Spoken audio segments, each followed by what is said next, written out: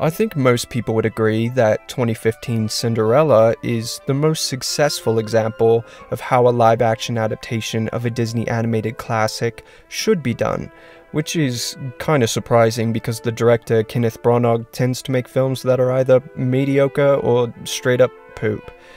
But Cinderella is just a luscious, enchanting, painterly storybook come to life in the most magical way. It's very traditional and simple in its approach, but effectively so, and it's faithful to the animated film, but chooses to view it through a more fleshed out, detailed, realistic lens, which of course is what a live-action adaptation of an animated film should do.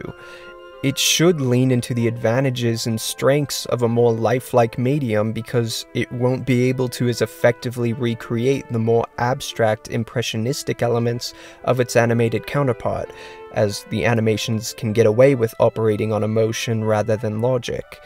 And also, taking a more detailed, complex approach helps the live-action films feel more like companion pieces to the animated movies that exist alongside them as an alternative way to view the beloved story, rather than a replacement of the animated movie that just replicates it with realistic imagery and thinks that realism automatically enhances the experience when it's really just a different medium, a different way of telling a story. Anywho, Cinderella is pretty close to a home run. It's a few adjustments away from being the definitive example of a perfect Disney live-action adaptation. So let's get into what I think holds it back from achieving pure perfection. I'm gonna start with what I would change from a visual and artistic perspective, and then what I would change from a storytelling perspective. So let's get into the visuals. I'll begin with a decision that the filmmakers made in post-production rather than during conception or filming of the movie. And that would be the baffling choice to digitally alter Cinderella's dress color from icy, iridescent periwinkle that it actually was, to a gaudy, oversaturated royal blue. Yeah, the color pops more, but it also cheapens the vibe and takes away the ethereal, elegant, soft, romantic watercolor quality of the gown. And if they really wanted it to stand out more, they could have just increased the saturation rather than completely changing the color.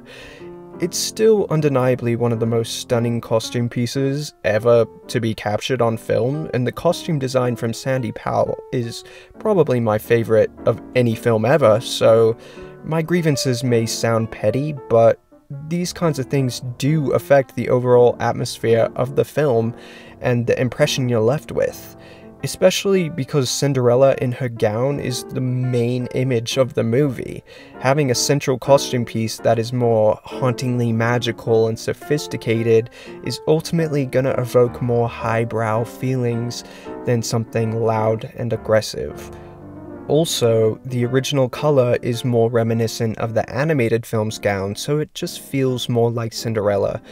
So yeah, my first adjustment in my venture to make the perfect live-action adaptation is to stick with the original vision they had for the central gown.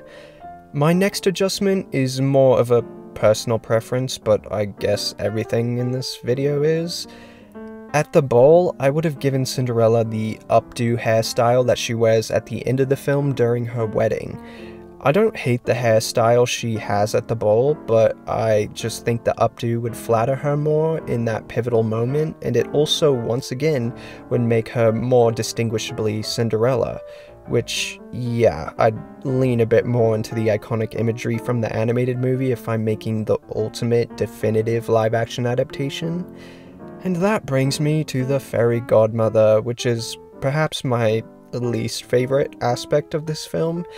Now, I don't actively hate this version of the character, but I don't necessarily like the direction they went.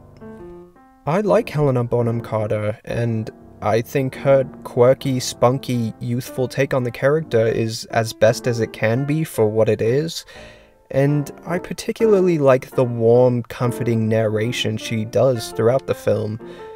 But the character just works so much better as a nurturing, grandmother-like figure. Any other movie studio could have made a film with Helena Bonham Carter's version of the fairy godmother because she's so far removed from her animated counterpart. Why not embrace the Disney of it all? Isn't that the whole point? I would have had Julie Andrews play the fairy godmother, as she would provide that sweet, gentle, caring energy, and she's also a Disney legend, so it would feel like a celebration of the company's legacy to have one of their most notable stars portray the fairy godmother, the bippity-boppity-boo queen who's responsible for the Cinderella moment. That would have been perfection, and definitely would have brought a classical sense of magic to the film. So yeah, while having Helena Bonham Carter's version of the fairy godmother isn't a flaw, if we're making the best version possible, we're gonna go with Julie Andrews. And another strange creative choice that was made in the film was to go for a completely different design with the iconic Cinderella castle. And when I say iconic, it's literally the main Disney landmark, the main image you see before every Disney movie. It's the centerpiece of Disney World.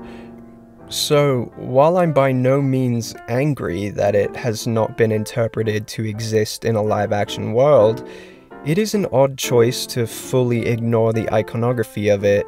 So, in the ideal live-action version that we're imagining currently, I'd go with the blueprint of the original castle and make it more grand and sparkling than you can possibly fathom, because it just makes sense to have it there. Okay, here comes another adjustment I'd make that seems insignificant and petty, but we're making the stepmother's hair grey, and her wardrobe color palette to mostly be burgundy, blood reds, and purples. Because while Cate Blanchett is perfect casting, and once again her costumes are incredible, I'd like to see a bit more of the animated character's DNA. She isn't the generic public domain version of the Wicked Stepmother, she's Lady Tremaine, the character created specifically for the Disney version, so yeah, definitely make her more distinguishable as such. And actually, I think it would be even more effective if she gradually started to get grey hair throughout the film, rather than having it from the very beginning, because that would contribute to the idea that she's envious and her youth is slipping away. It'd also bring out a more complex layer. If you only value beauty and superficial things, then you have nothing once that fades. That's exactly the kind of sophistication I want from a live-action film storytelling. And I guess that finally brings me to the storytelling. Now, it's obvious that the filmmakers wanted to address the complaints often said about the animated Cinderella, like how she's too passive, she gets saved by a prince, yada yada. Most of those complaints don't actually hold any weight if you actually look at the context. But having Cinderella meet the prince before she goes to the ball, before she even knows he's royalty, I think that was a good decision and a progressive addition. I really like it, and it's done very well and they have great chemistry. However, the other attempts to add a contemporary perspective to the story ironically make everything more regressive. This Cinderella is more passive than the animated character, even though they're trying to make her stronger. The animated Cinderella has always been unfairly criticized for not leaving her wicked stepfamily and not rebelling against them, but she's a victim of abuse. She has no power, she has nowhere to go even if she does leave. She's just trying to survive her terrible circumstance. So it makes sense for a live-action film to highlight and explore that reality to help people understand why the character isn't the damsel in distress people make her out to be. But they do kind of make her more passive in the live-action film.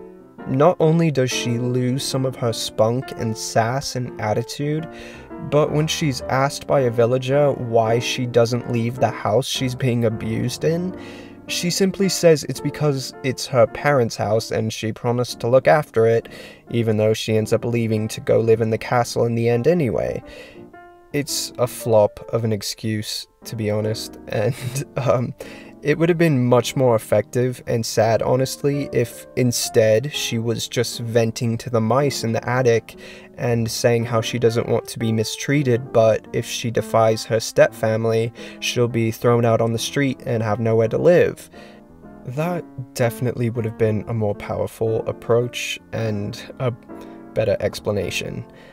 And also, in the end of the animated movie, when she gets trapped in the attic, she tries to fight her way out, while in the live-action film, she simply accepts her fate and doesn't even make a peep when she hears people arrive to the house.